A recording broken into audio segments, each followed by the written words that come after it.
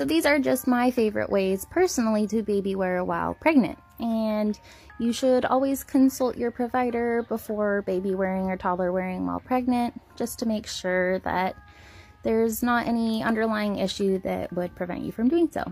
But the first is using a soft structured carrier. I really like this one because it has a nice, soft but supportive waistband, and then I have it below my bump to start. And you can also see that that panel comes up really high.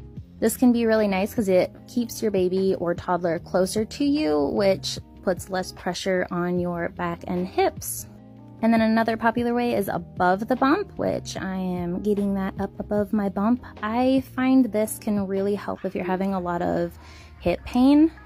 It helps to get that weight off of your hips as much, but if you're having sensitivity with pressure on your bump, this might not be the best option for you.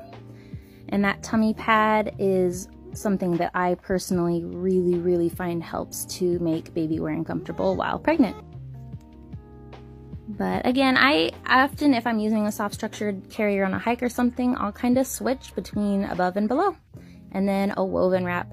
This is not perfectly wrapped because I was trying to hurry, but all of the pressure and weight is off of your bump, which can be really nice if you have any sensitivity with the weight on your bump. And you can also tandem a bunch of different ways. With the ring sling on the front, it's nice because you can easily go up above your bump.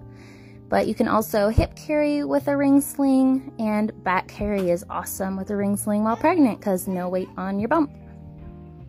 But I hope that helps.